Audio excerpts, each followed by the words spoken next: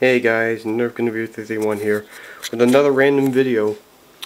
You're probably wondering what are all these parts here? Well, apparently that how to make a basic cardboard helmet. I actually made it complete.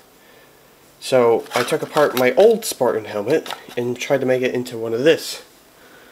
I used the nose piece from this Spartan helmet and attached it to my new helmet. And I believe whatever this thing is on the back. Added 2 cardboard pieces on each side, or 1 piece on each side. You can also tell I have no glasses, because it only works without glasses. And this is the old model, just very basic. It's all made out of paper mache and spray paint and masking tape. So I'm going to put the camera down here.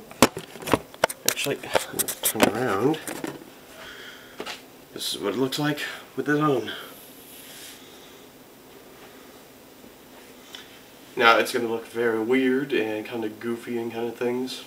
It might also, to some people, look retarded, but I don't care. It took a very long time to build this, and I'm proud to make it. So, the next part of this video, I'm going to spray paint it, shiny gold, and make it a true helmet.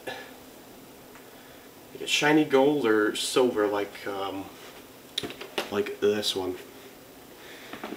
So this is just me demonstrating or just showing the helmet when it's almost complete. And that's really it. That's really is to it and everything. That's really it.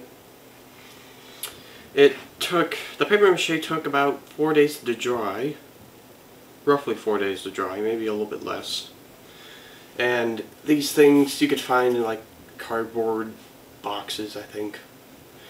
This came from, I think, a cereal box, because well, like 2 years back I tried making a paper mache Spartan helmet, and that didn't go well. And yeah. So when I'm going to spray paint this top and possibly the sides and make it actually more better again.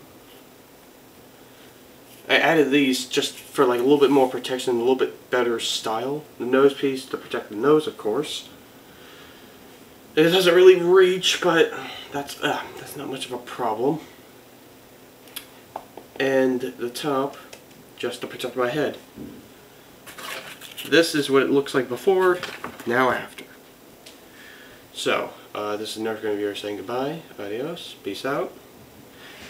And, yeah, that's really it. Goodbye.